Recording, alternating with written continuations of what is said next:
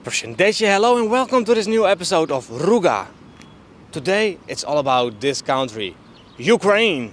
And that's because Zelensky, the Prime Minister of Ukraine, is in Albania.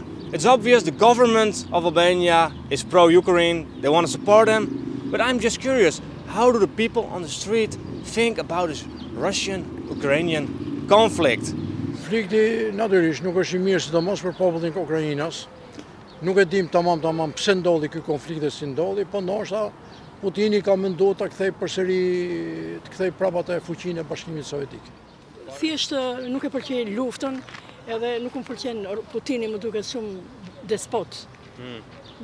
Ai trashëgon atë komunizmin që e kemi vuajtur dhe ne.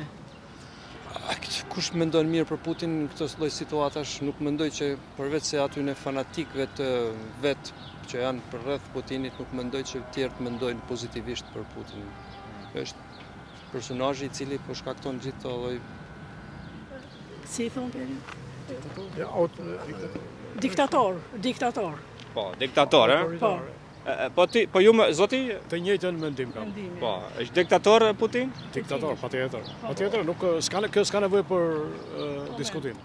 Sepse është roli I tij I cili edhe mbyt edhe opozitën, edhe po tjetë opozita me kundërshtu nuk ka fuqi për ta kundërshtuar, sepse roli I tij është si diktator që janë gjithandaj. Siç ka, nuk është vetëm ai, ka edhe tjerë. Kemi pas në dikur para viteve në diktaturën, e dim çfarë është, kështu që besoj që po. Well, for sure, killing people and all the genocide and attacking happening, it's nowhere near being right about no matter the reason, so yeah. Çfarë mendon? Është nevojshëm që Shqipëri do të ndihmojnë Ukrainë? Sigurisht, me mundësitë që ka Shqipëria është vend I vogël, Ukraina është vend I madh, por me mundësitë që ka, me të paktën edhe sikur me solidaritet mjafton që me ndihmu Ukrainën. Ne jemi pensionistë, po tjetër se na jepet mundësia, unë për veten time kam konsiderat, simpati. Qartë më shkoj për dore, mund të bëj për Ukrainën. Boll me luftra me pislëqe. I mean, yeah, of course, we always are going to support Ukraine in this war that is happening, because why do you have to make worse for places and stuff? It's nonsense, in my opinion. So what do you want to say to the Ukrainian people? Be strong. Yeah, Sorry? be strong. Well, be strong and have faith and believe that everything wrong will eventually over. Yeah, the Albanians, they take the summit obviously very serious with lots of media attention.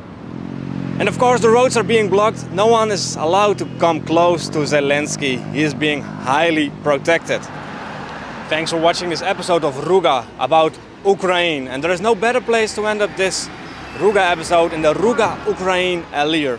Let's hope Ukraine will be free very soon. Let's hope the conflict will end. For me it's pretty clear now, it's not just the Albanian government, but also the Albanian people who support Ukraine.